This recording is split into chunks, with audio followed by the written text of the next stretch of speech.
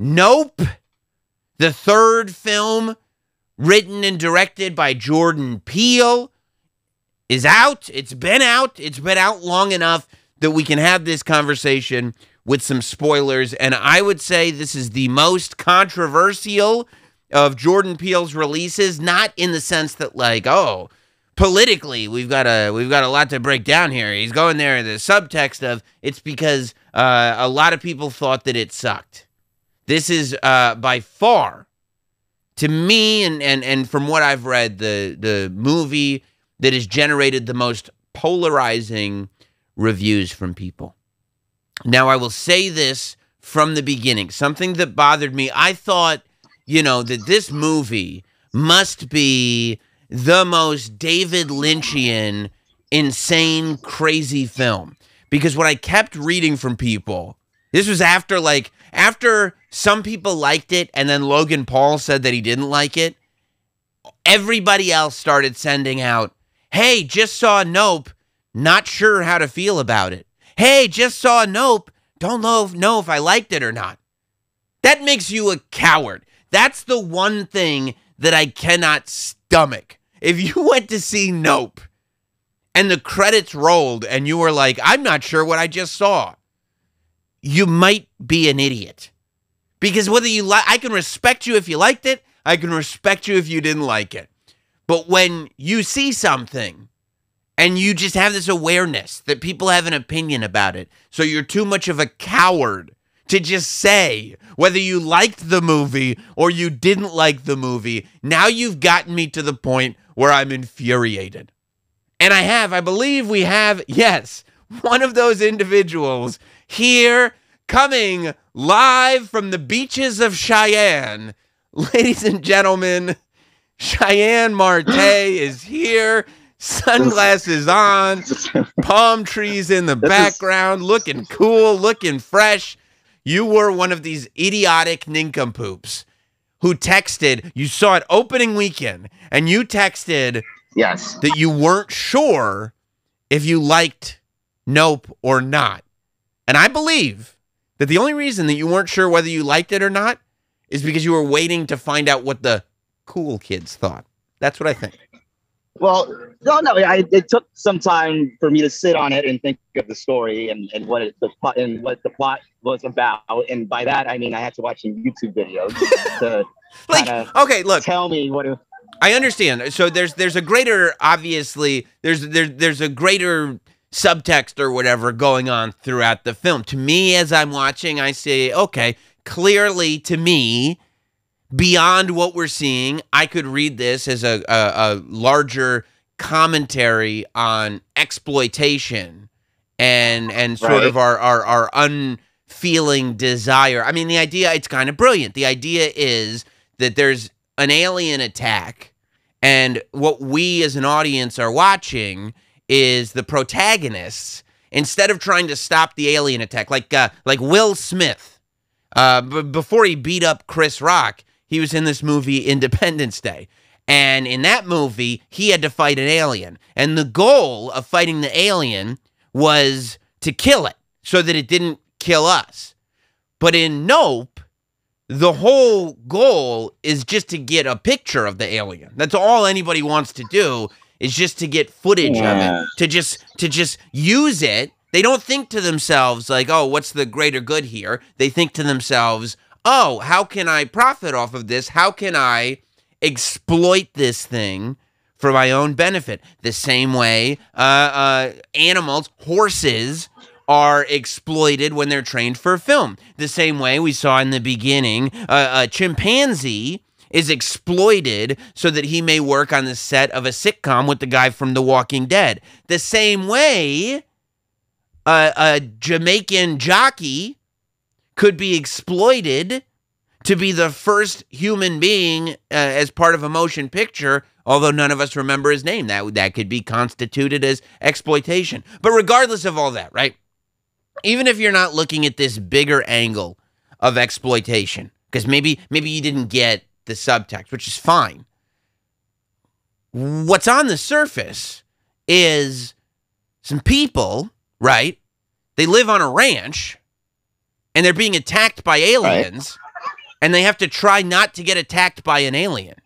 Like, what part of that leaves people going, I don't know what I just saw? They said what you just saw. It's an alien in the sky eating people and shitting out nickels. The alien, that's what the movie is. It's a big alien, and it eats people, and it shits nickels and keys, and you don't want to get eaten, and you don't want your nickels and keys to get shitted out.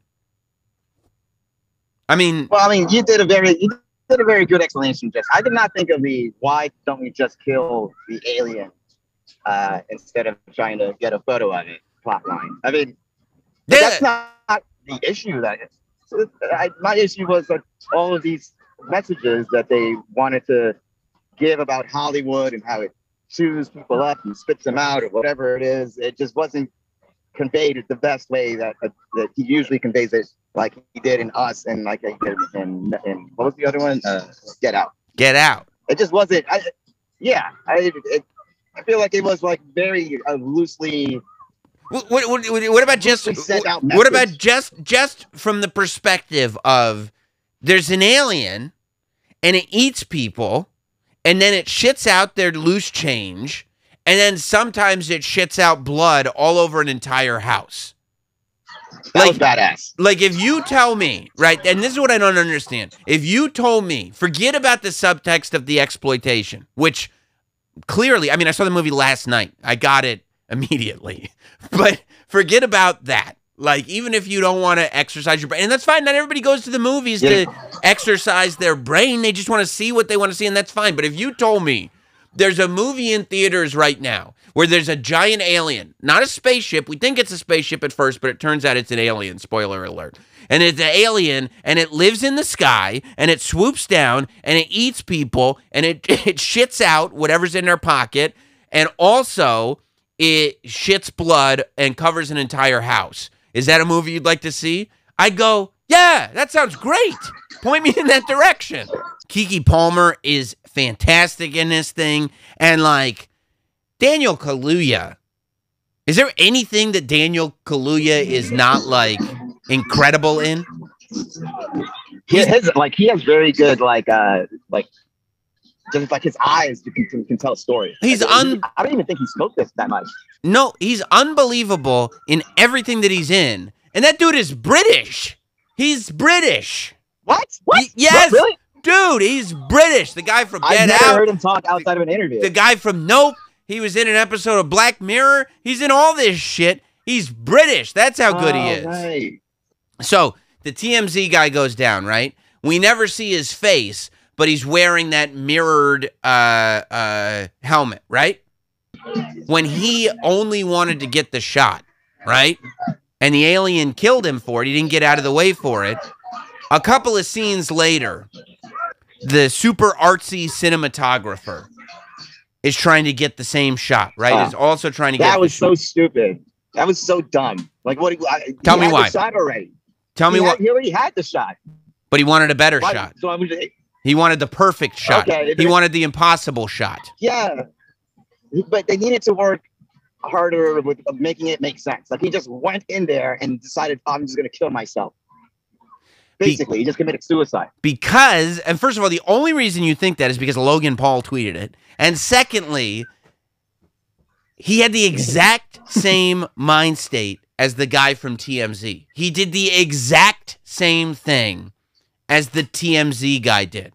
He was obsessed with just getting this shot for himself. He was so obsessed with being the guy that got the impossible. He's so obsessed with being a legend that he thought he was invincible and wasn't even considering. He didn't sit there and say, oh, I'm going to kill myself to get this shot.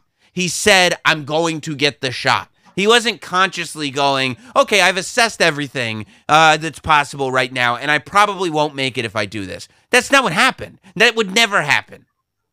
He was obsessed with getting the shot the same way this guy just falls off a motorcycle. Most of us fall off a motorcycle. Our first thought is, holy shit, I just fell off a motorcycle. How come my electric motorcycle stopped working? I wish my electric motorcycle worked. Let me go through Logan Paul's other tweets because Hot Dog, I feel like, is not 100% sure of his opinion because it's been a minute since he read Logan Paul's Twitter. I didn't say, I never said to you or Travis that it was a bad movie.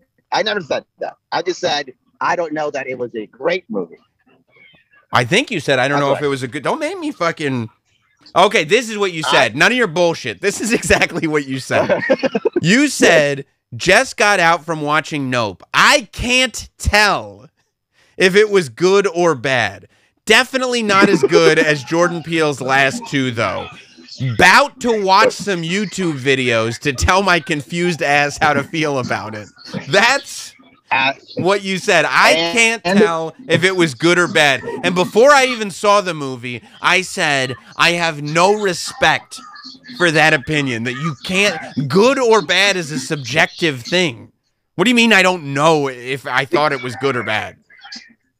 Because I thought it was mid, and I wasn't sure. I was like, if I missed something, I could go on YouTube and see what other angle there was that I maybe have missed, and go, oh, okay, that makes sense. That makes the movie better. Okay, I understand. That was a good movie. All right. Let's get back to some of Logan Paul's tweets then, because maybe you'll be like, yeah. Okay. He says, Nope is one of the worst movies I've seen in a long time. Logan Paul, that's so stupid. That I don't agree with. That's so stupid. That's stupid. Okay. My next point, Logan Paul says, this storyline is all over the place. In a crowd of 40 people, the actress who was mauled on the set of Gordy's home was there. Why? Shock factor because of her scarring? Does she come to all of them? Why did she come before the ET feeding? I mean, there was a connection there. She was there to see. This was supposed to be a big deal. There were flyers posted. This was not just a random thing. This was like, hey, I want you to come. He was obviously telling his friends he wanted them to come. He told OJ he wanted him to come. Why wouldn't he have told his actress friend that he wanted her to come? They're right outside of Los Angeles, so she's probably close by. And look, a monkey chewed her face off. She ain't getting acting work right now. What the hell else is she doing? How the fuck does it not make sense that she would be there? Oh, this is bordering on mentally challenged. So why was so much emphasis placed on the name of the horses? They had title cards. Why? Yes. Okay. All right. That's a good one. Why? Every animal. It wasn't just the horses that had title cards. Every section of the movie that revolved around an animal had a title card. Because it was about the animals and the predators. The two horses had title cards, as did Gordy, who was not a horse. He was the chimpanzee, as did Jean Jacket. Jean Jacket wasn't a horse. It was the alien. They were drawing. They did horse, then they did Gordy, then they did Jean Jacket. These are all wild animals that are trying to be tamed by human beings. Check out the big brains on you. Yeah, okay, that makes sense. I didn't have to get that from a YouTube video. I said Gordy. I was like, oh, did they name a horse after Barry Gordy? And then they were like, oh, the monkey's Gordy. That's right. Oh, I see what they're doing. All the animals get a title card for a different section of the film that is all coming together to tell one narrative that is centered around trying to tame animals. Okay, last one. An extraterrestrial creature that is advanced enough to fully shapeshift, activate an anti-electromagnetic field, and propel itself in any direction quickly, and quietly can't tell the difference between a plastic inflatable and a viable meal. Nope. Yeah, but that's like saying, you mean to tell me a creature that is capable of breathing underwater and living where humans can't live isn't smart enough to not eat a straw and die? Yeah, that's exactly what I'm telling you. You mean to tell me that a creature that is advanced enough to have its house built into its body and it can go into, you mean a shell? Yeah, that's a turtle. And yes, they eat straws and die. They're stupid, but they happen to be good at other things. Yes, it's exactly what I'm telling you. One has nothing to do with the other. Yes. I'm telling you right now that you mean to tell me that a creature that is advanced enough to fly through the sky and create a home that can lay its own eggs made out of twigs and know, just based on the weather, when it's time to relocate to a new home. You mean to tell me that that creature is stupid enough to fly into a glass pane like a window and break its own neck because it doesn't understand the concept of glass? Yes, that's exactly what I'm telling you. It's a bird. That would be a bird. Yes. Yes. I don't know, bro. I don't know. It's not good writing, bro. Yeah. Yes. Yes. That not all traits, you know. I mean, human beings have figured out how to use tools pretty well. It doesn't mean we can run as fast as cheetahs. Well, God damn it. I mean, you kind of broke everything down. I honestly did think Logan Paul had some good points, but I guess I have to watch it over again and, solidify my opinion on it. But I mean, yeah, I guess it's good. I mean, if you didn't like the movie, that's fine. I disagree with Logan Paul, but I am infuriated at the idea of I didn't know. I had some questions, and my questions have been answered.